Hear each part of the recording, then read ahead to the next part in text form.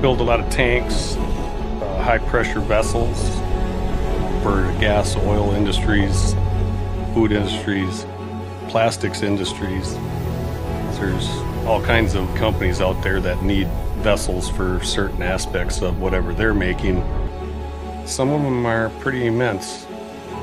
If a regular person walked up, they'd be wondering how you even built such a thing. We always look for the best quality tools, whether it's a forklift, crane, or a grinder. We have to have the #1 stuff out there that we can find, stuff that lasts longer, stuff that's just plain old tough. If you didn't have it, you ain't gonna do half the stuff we're doing.